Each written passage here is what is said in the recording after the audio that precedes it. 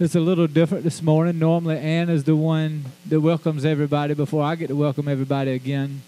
But as everybody knows, she had surgery a couple of weeks ago, and the doctor said that he thinks she needs one more week before she comes back to preach. So she'll, God willing, she'll be back with us next week. But we're in for a special treat today. We have a guest pastor that's going to speak. But I will ask Till if she will come up and share our parish concerns.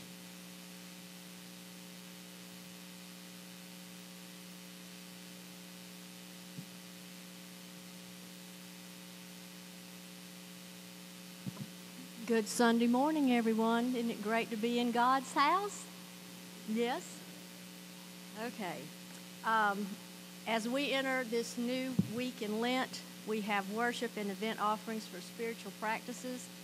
This Wednesday, our guest speaker is Reverend Chris Hanley, Executive Director of Helping Florence Flourish. Before the service with Reverend Hanley at 12 o'clock in the sanctuary, please join us for the prayer and Holy Communion service in the chapel at 11:30. More information about this and lunch is on the cover of your order of worship. After supper on Wednesday night, we have the annual Pinewood Derby as well as a book talk, Methodists and Moonshiners by Catherine Smith in the Spears Fellowship Hall. Be sure to register online today for supper if you can join us beforehand. The children have a progressive dinner this week. The Bible studies continue, and I ask that you be in prayer for our confirmants as they journey to Epworth by the sea for their confirmation retreat. This is an extremely significant part of their confirmation preparation for joining the church on April 21st. Please pray for the adults that all will be safe, and especially that their hearts and minds will be touched during that experience. Please be sure to go online and sign up for our e-news that goes out every week, along with tidings from Thomas. Also, the March Under the Dome is now available for you to see what has been going on and what is coming up in this life in Christian community. Mike, I think there's some back there, right? Okay. Finally, I ask that you be in prayer for the family of Betty Searcy, who passed away this weekend.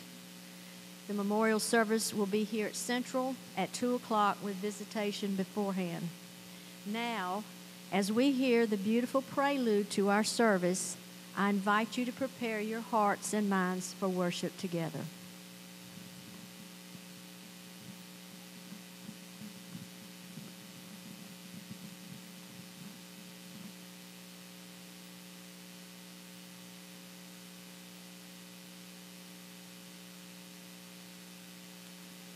Good, let's get everyone to stand as we sing our creed this morning.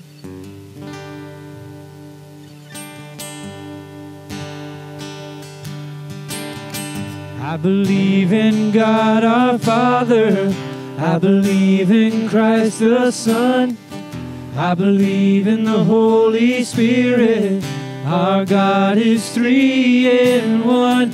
I believe in life eternal, I believe in the virgin birth, I believe in the saints' communion, and in your holy church. I believe in the resurrection when Jesus comes again. I believe in life ever after. In Jesus' name, amen.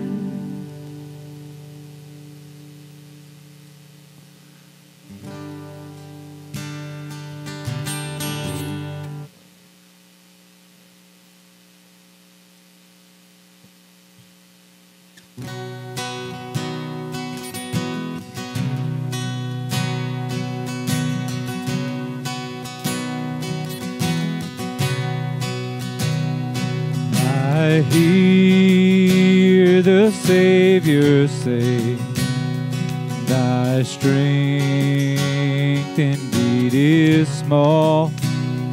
Child of weakness, watch and pray. Find in me thine all in all. Jesus paid paid it all to him I owe. Sin had left a crimson stain, he washed it white as snow.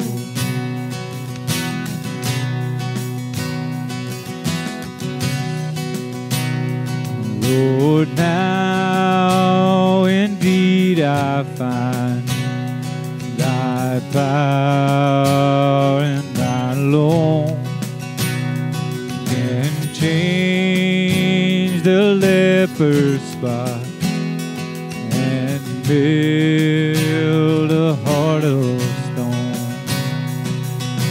Jesus paid it all to him I owe. Sin had left a crimson stain, he washed it white as snow.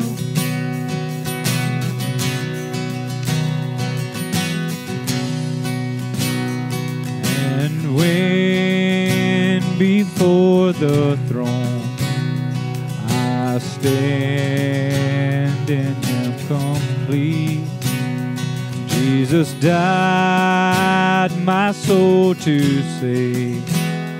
My lips shall still repeat, Jesus paid it all to him I owe. Sin had left a crimson stain, he washed it white as snow. Oh, praise the one who paid my debt and raised this life up from the dead. Oh, praise the one who paid my debt and raised this life up from the dead.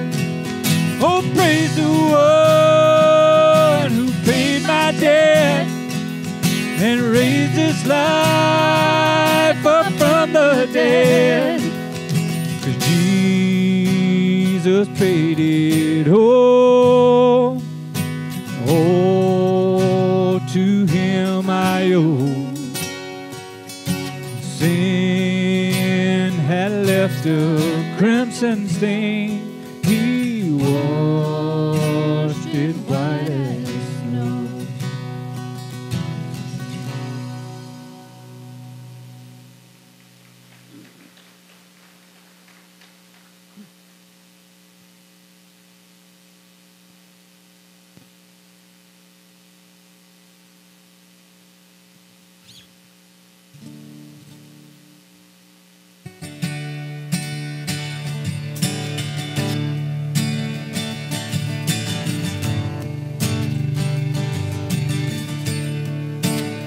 I have decided to follow Jesus.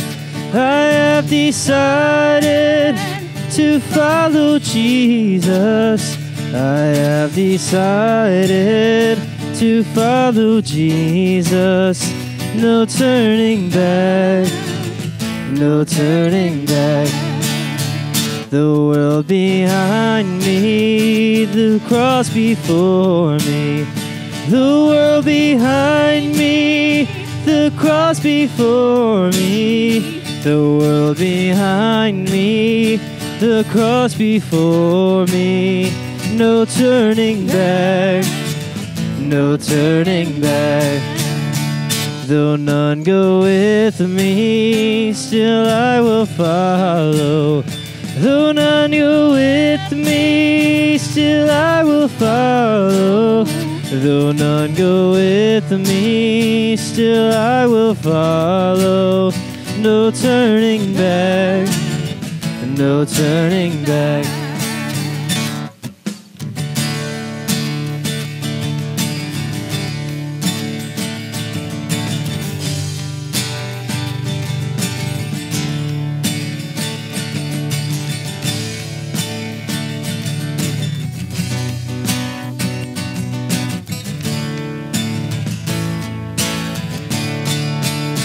I have decided to follow Jesus.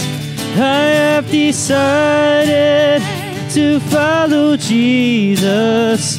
I have decided to follow Jesus. No turning back, no turning back.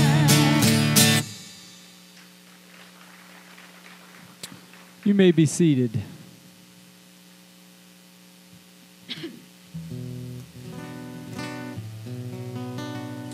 You know, as most of you know that were here last week, I was out of town and Greg was out of town. And we, as far as me, we took a group of kids to San Diego. South Florence's Chamber Choir to San Diego to do a concert tour of several different places out there. And I didn't realize it till we got there, but Sunday morning, the choir actually led worship for a church on Coronado Island. And when I walked in the door, the way that they had the church designed, there was a skylight right above the cross that was hanging on the back wall, and it's like the sun was right in the right spot at the right time as I was walking in the door. And you talking about, you hear people say something breathtaking. That was truly, I just had, it kind of stopped me in my tracks, and I was like, wow. And you know, it's like the sun was shining on the cross just like in that right moment that it filled me. And you know, that's what all of us should strive towards, to be led towards that cross and just have that feeling.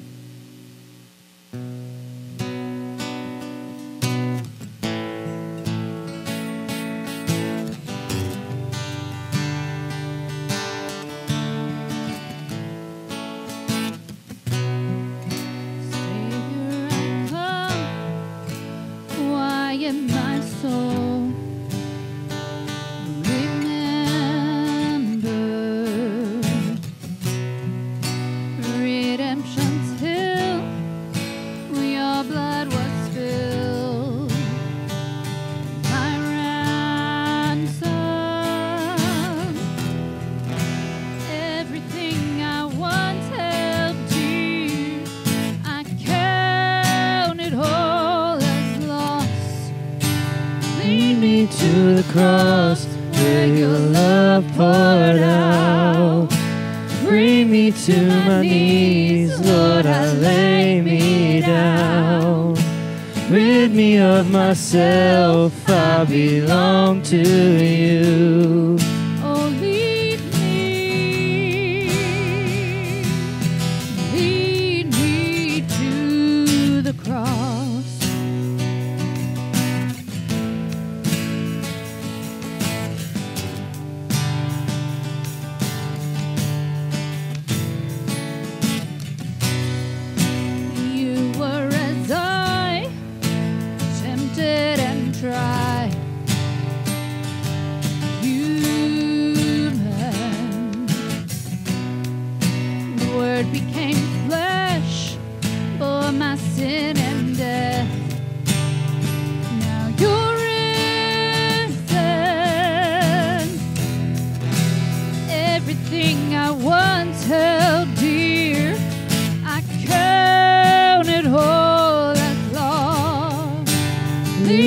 To the cross where your love poured out.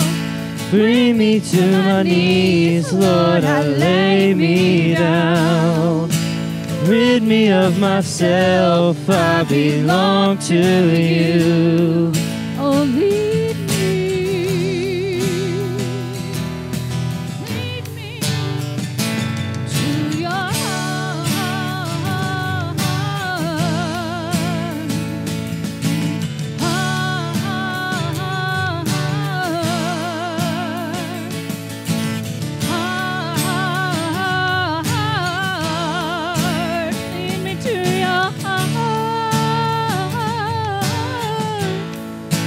Lead me to the cross where your love poured out.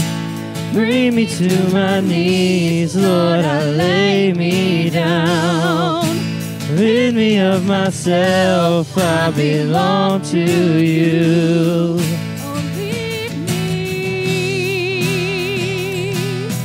lead me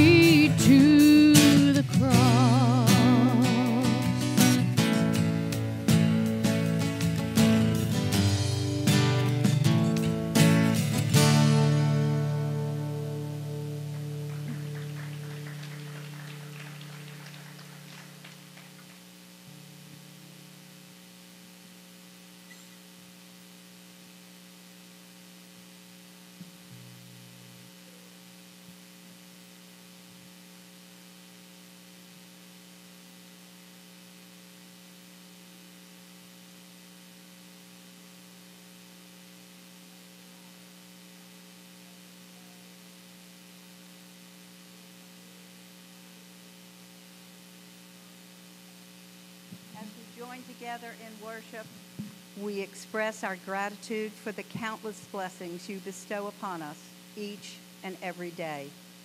Lord, we ask for your divine guidance as we navigate the challenges of life. Grant us wisdom to discern your will and strength to follow in your path. May the words spoken and the beautiful songs that are sung in this service be a sweet melody in all of our hearts, drawing us closer to you. In our fellowship, let love and understanding abound. Help us cultivate a spirit of unity, compassion, and support within our church community. May we all show kindness to one another. May the scriptures inspire us to live with a purpose, reflecting your love and grace in our daily lives. In the name of our Jesus Christ, we pray the Holy Spirit moves among each of us. Bless us, our Methodist Church, our leaders, and every member and guest present today. May our worship be a blessing to you, our Heavenly Father. Amen. Now we'll pray the prayer that Jesus taught us to pray. Our Father, who art in heaven, hallowed be thy name. Thy kingdom come, thy will be done on earth as it is in heaven. Give us this day our daily bread.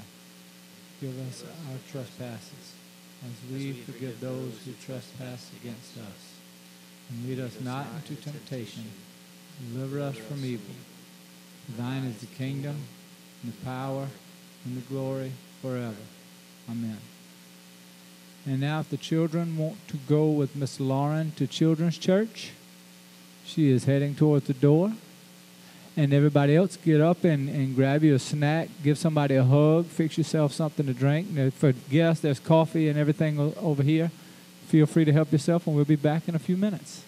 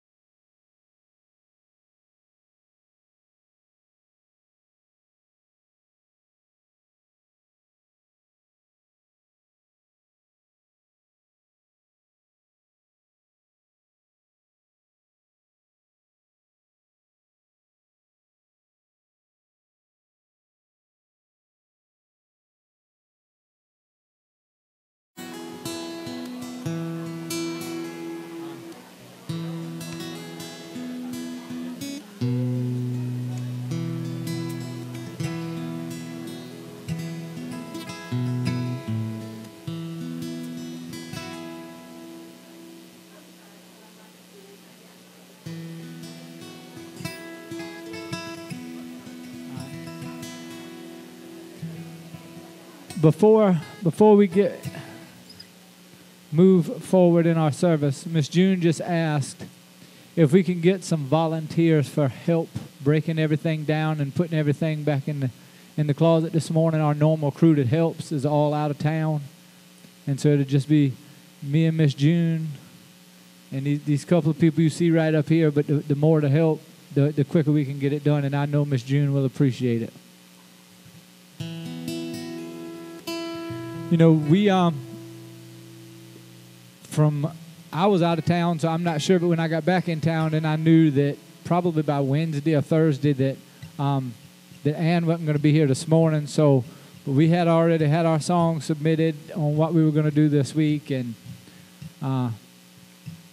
then we had a new preacher, and I was like, oh, I hope the songs are going to kind of line up with what she's going to be doing, but you don't ever know. And she said, when me and her talked this week, she sent me some messages, and she said, "Take My Life and Let It Be." That's one I think would be a great song for the message. Little did she know that was already in the plan and was already printed in the order of worship to be done. So God must have had his hand in it all along. Take my life and let it be consecrated, Lord, to thee. Take my moments and my days, let them flow in ceaseless praise. Let them flow in ceaseless praise. Take my hands and let them move at the impulse of thy love. Take my feet and let them be swift and beautiful for thee. Swift and beautiful for thee. Take my voice and let me sing, always only for my King. Take my lips and let them be filled with messages from thee. Filled with messages from thee.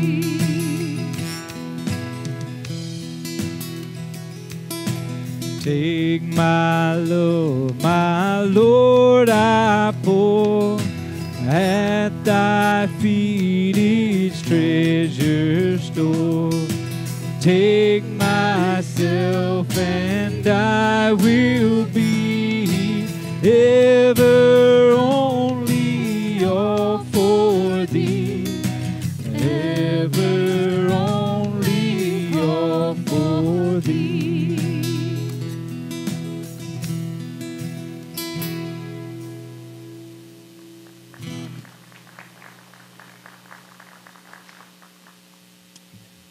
And at this time, I asked her to write up a little bit of something about herself so I could introduce her, because I had never met her. And then come to find out, she's a member of Central United Methodist Church. But at this time, I'm going to ask Jeannie Swanson to come up and give us our message. She is now the chaplain at the Methodist Manor. It's good to see everyone this morning. How are you? I was telling June that the last time that I was in this place was I was teaching a Sunday school class, the Sarah Blanton class, and it was full middle of COVID. And we might have had maybe a dozen, 15, and then each week picked up a little bit at a time. And it's wonderful to be here in front of you today and to see so many people.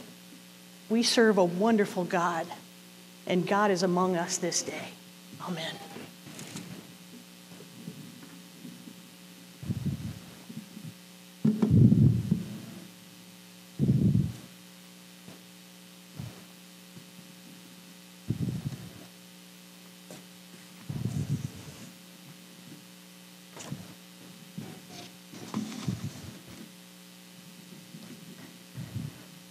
So as we mark this second Sunday of Lent, and we note that the month of March is now coming upon us so quickly, we begin to feel this transition into spring.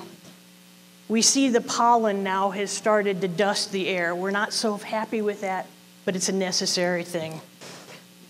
Our weeping willow that Dan and I planted a couple of years ago that we nourished until it had roots of its own, is now starting to bud.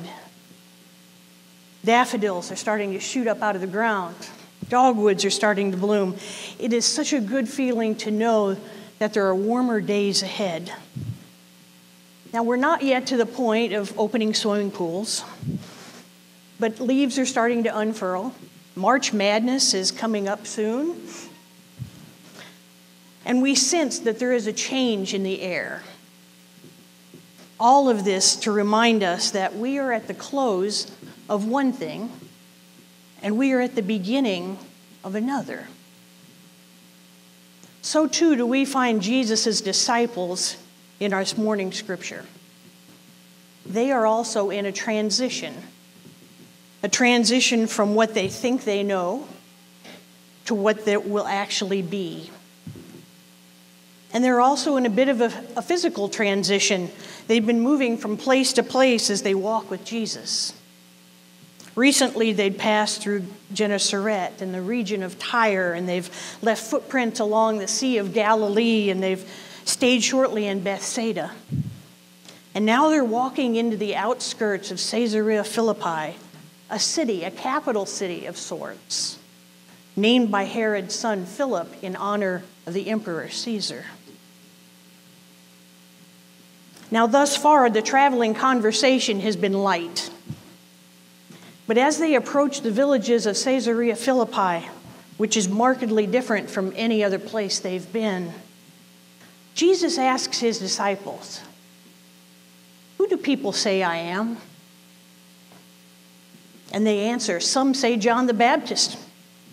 Others say Elijah. Still others think you're one of the prophets." And Jesus takes this in. "But who do you say I am?" he asks. He wants to know. And Peter, always Peter, the one who steps in first, says, "We know you are the Messiah." Out of that, I imagine the conversation more quiet and thoughtful as they move on. As they move on into a city that celebrates not only Caesar and the Greek god Pan, but also a place that cherishes nature and waterfalls and rock faces and natural caves. One of those natural caves is supposed to be the pathway to the underworld of Hades. And so it is here that Jesus the Messiah and his disciples gather and they rest as they're traveling south toward Galilee and eventually Jerusalem. It's here, a place that seemingly touts both good and evil, that Jesus offers his followers a preview of the next chapter of the story. I read now from the 8th chapter, the Gospel of Mark. Now hear the word of the Lord.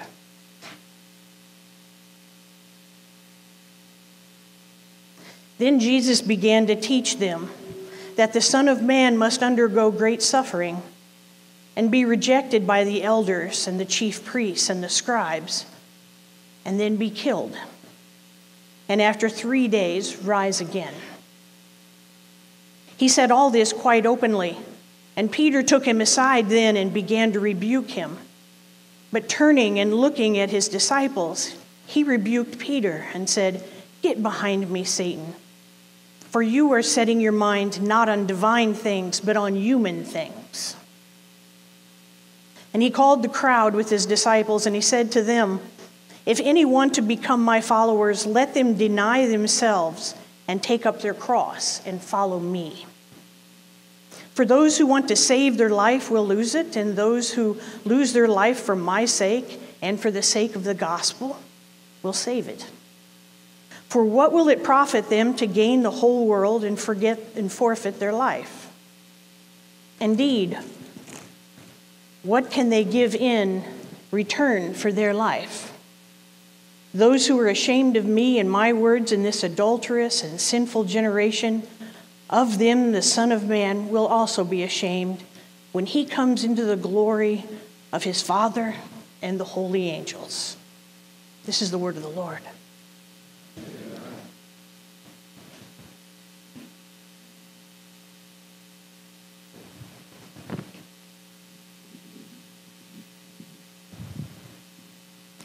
When Jesus finishes speaking, I imagine there to be this stunned silence. And then everybody at once is whispering questions, and they're thinking out loud, and they're saying, if you save your life, you'll lose it. If you lose your life, you'll save it. Take up your cross. Wait, did he just say, take up your cross? And then I hear them say out loud, Lord, tell us again, Jesus. We know you're the Messiah, the anointed one. Tell us, why do you have to suffer? Especially at the hands of the elders and the chief priests and the scribes. As the Messiah, God's anointed king, are you not going to rule over your people? It's a fair question that many others are going to ask in the upcoming days. And then, of course, it's Peter. Jumps in, feet first. Peter, he calls Jesus aside, and with a challenge in his voice that he wants God to hear, he says, may God forbid it, Lord. This must never happen to you. And to this, Jesus answers quickly. And as he speaks, he looks both into the eyes of Peter and into the group that's around him. Get behind me, Satan. Peter, you do not see as God sees. And we can only imagine that Peter, the rock upon which Jesus is building his church, Peter crumbles a little bit with this scolding. And then he doesn't speak again in the scripture. You know, if there's one character in the Gospels that most closely resembles many of us, it's probably Peter. The one who jumps in without thinking. The one who believes passionately with all his heart.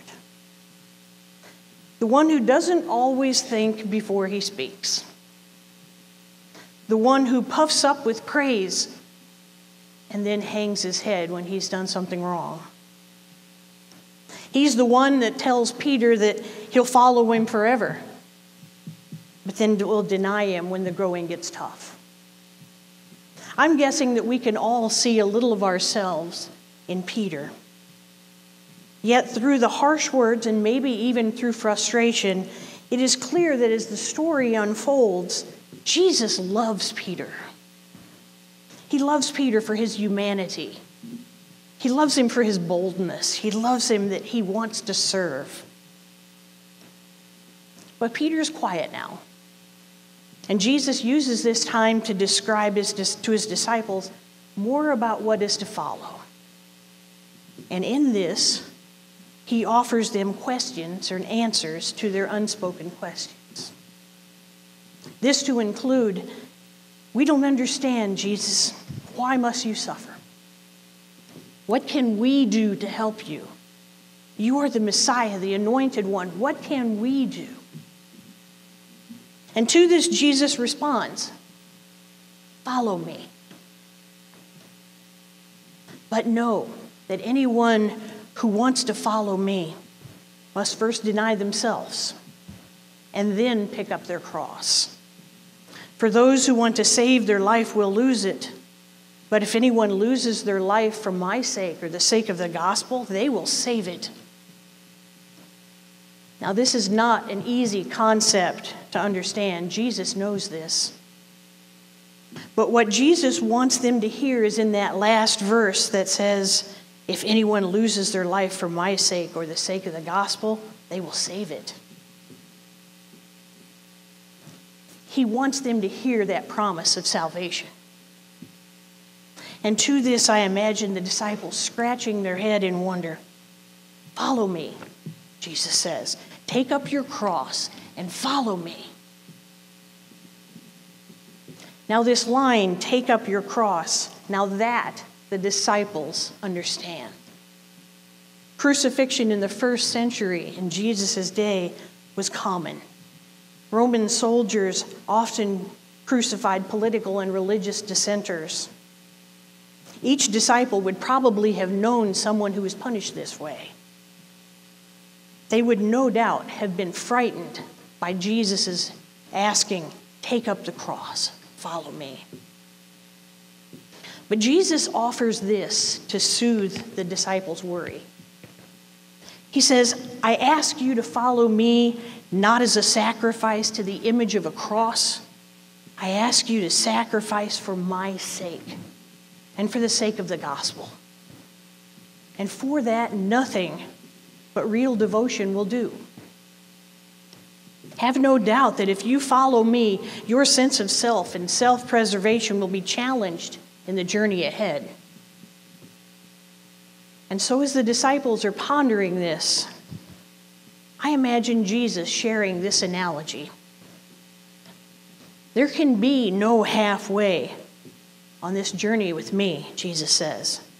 This is an all or nothing mission that you have been called for. It's a little like swimming. If you keep your feet on the bottom of the pool and never push off, you'll never know how to swim.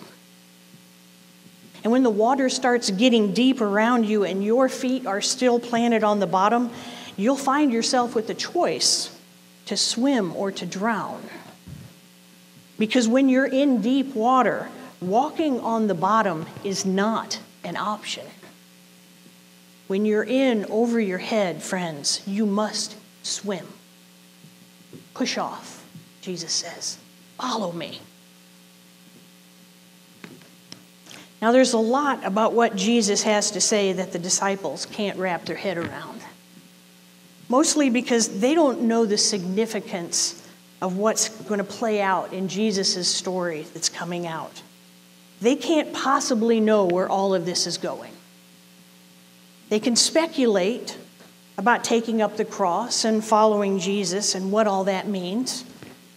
But the part about Jesus being killed and raised from the dead on the third day, how can they possibly understand that? So at this pivotal transition in Jesus' way forward, Jesus, as the named Messiah, is simply asking his disciples to remain with him, to follow in faith, to come and see where this new season of understanding will lead them. The reward being that in taking this journey, they will see God who is made known in Jesus. They will see the God who is good. They will see the God who is paving the way for all to know the kingdom of heaven. For those of us who follow Jesus today, he makes the same promise. Except we don't have to wait for the story to play out. We know that Jesus Christ is the Messiah. He is the one sent and he is the one anointed. We know that his suffering on the cross was for us. We know that Jesus died on that cross that we would know grace, forgiveness, and salvation. We know that on that cross, Jesus brought the kingdom of heaven into this world. But still, as in the scripture, Jesus asks us for commitment. We too are asked to take up the cross with all of its risks and all of its rewards. Now, to be a cross bearer is to make a decision about who or what we align ourselves with. If we agree to carry the cross, we have to be prepared for where that cross is going to lead us. Because that may very well be somewhere uncomfortable. Because if Jesus' mission was to feed the hungry, or to seek out and save the lost, if his mission was to help the needy, to tend to the poor, to preach the gospel in places where the gospel had never been heard, then that is now, without doubt, our calling too. If we agree to carry the cross, we must not only be willing, but be glad to follow where it leads. And therein lies Jesus' calling upon our hearts. Because like the disciples, to follow Jesus, we have to do everything in full trust of Him. And some days, friends, that's hard. It was hard for the disciples of the first century, and it's hard for us today. But then maybe we're not quite looking at that right. Because in full faith of Jesus, we have the courage now to push off from the bottom of the pool. In full faith of Jesus, we have the inspiration to preach the gospel where the gospel isn't heard. In faith of Jesus, we have the capacity to love our neighbors who look and who act differently than we do. And then we realize that through our faith in Jesus, anything is possible. And that He uses us to make those things possible. Through Jesus, by our human hands, the hungry are fed. Through Jesus, the poor are cared for. Through Jesus, the unloved are loved. And all that is asked of us is that we simply take up our cross of faith and follow. Follow not by trying to walk in deep water, but rather by following our Jesus who teaches us to push off and swim. Follow me, said Jesus. Follow me. In the name of the Father, and the Son, and the Holy Spirit. Amen. Let us pray.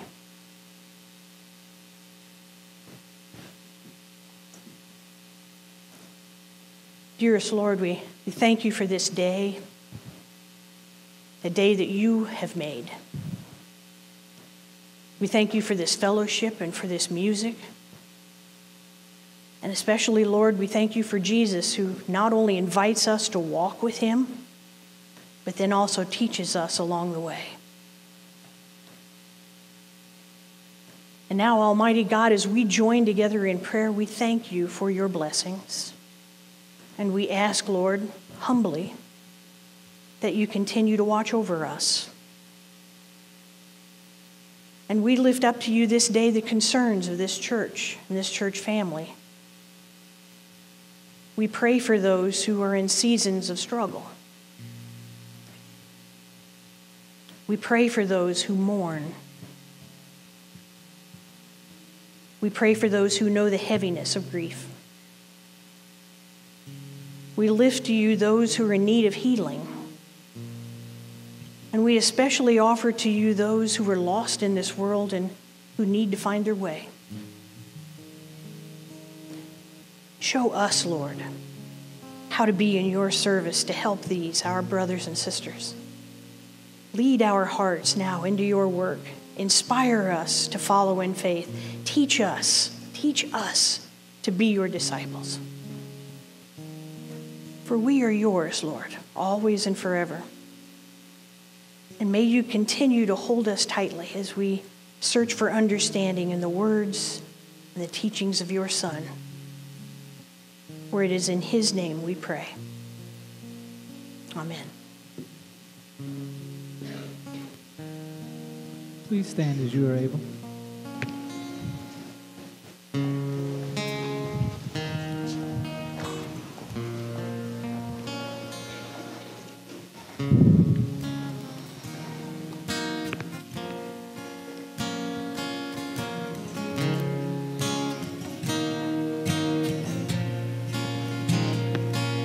Your grace run out if I let you down, 'cause all I know is how to run.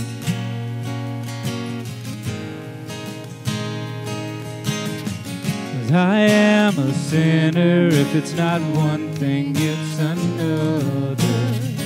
Caught up in words, tangled in lies. But you are a Savior, and you take brokenness aside and make it beautiful, beautiful.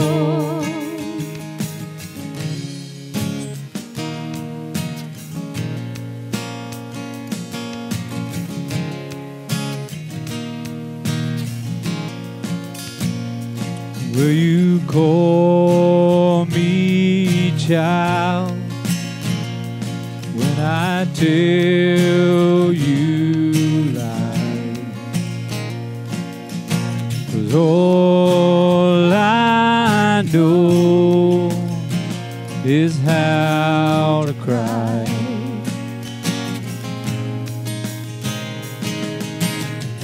I am a sinner. If it's not one thing, it's another. Caught up in words, tangled in lies. But you are a Savior, and you take brokenness aside and make it beautiful, beautiful. I am a sinner. If it's not one thing, it's another. Caught up in words, tangled in lies. But you are a Savior, and you take brokenness aside and make it beautiful, beautiful. And make it beautiful, beautiful. You make it beautiful, beautiful.